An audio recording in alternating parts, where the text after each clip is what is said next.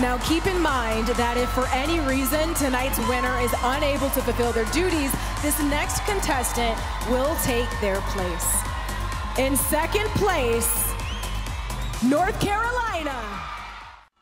North Carolina, Morgan Romano.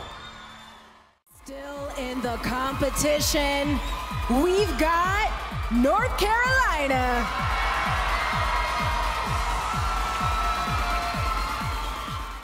I would just love for you guys to see my heart and how much I absolutely love being an advocate for women in STEM and also competing in pageantry. And I feel that I'm very outside the box. I'm a chemical engineer, and I think I can bring something different to the table. North Carolina.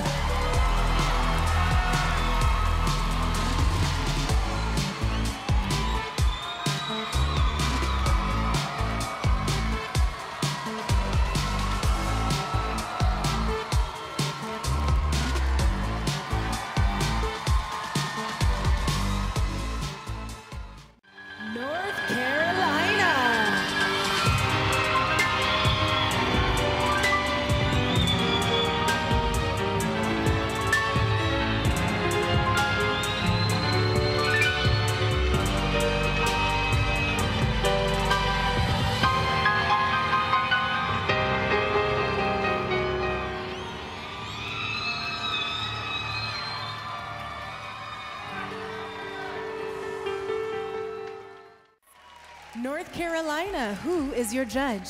Judge number 6. Good evening, North Carolina. You look beautiful. Thank you. We heard your thoughts on social media influenced fashion trends earlier. Should content creators and influencers be required by law to disclose whether they're being paid or actually use the products and services they provide? I'm not sure they should be required by law to provide that information.